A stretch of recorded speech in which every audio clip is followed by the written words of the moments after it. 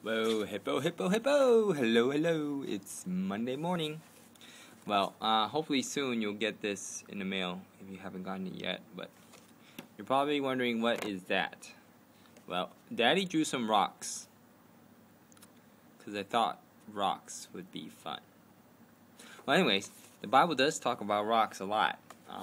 For example, David killed Goliath with, well, if you said 5 stones, he did pick up 5 stones, but he killed Goliath with 1. Many of the altars that the Israelites built in worship to God were made out of rocks. Also, when Jesus talked about the house on the sand and compared it with the house on the rocks, Jesus was talking about a strong foundation.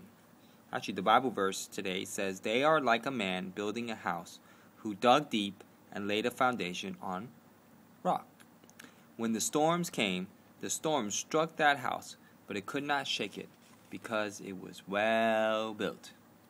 The idea of the rock is, again, like last time, it is like the gospel.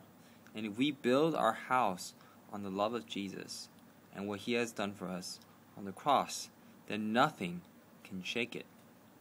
Actually, there are many stories in the book of John where Jesus tells his disciples that his love for them is so great that no matter what they do, he will never let them go. It's not only a promise, it's not only that Christ would give them protection and security, but the rock symbolizes that Jesus not only desires our trust, but that he trusts us too. He trusts us with the gospel. And that's why we should share it, we should give it, we should pray, we should surrender.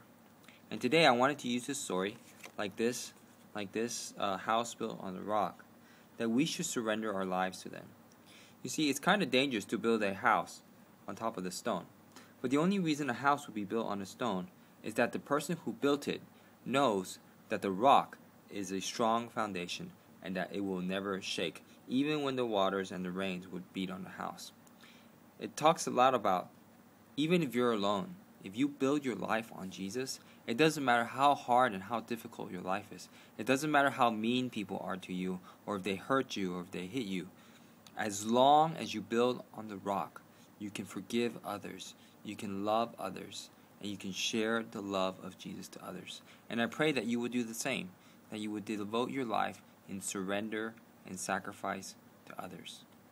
Anyways, Abigail, Isaac, and Esther, I love you. Today's a beautiful Monday morning. I pray that you are being kind and gentle to mommy, and that you will obey.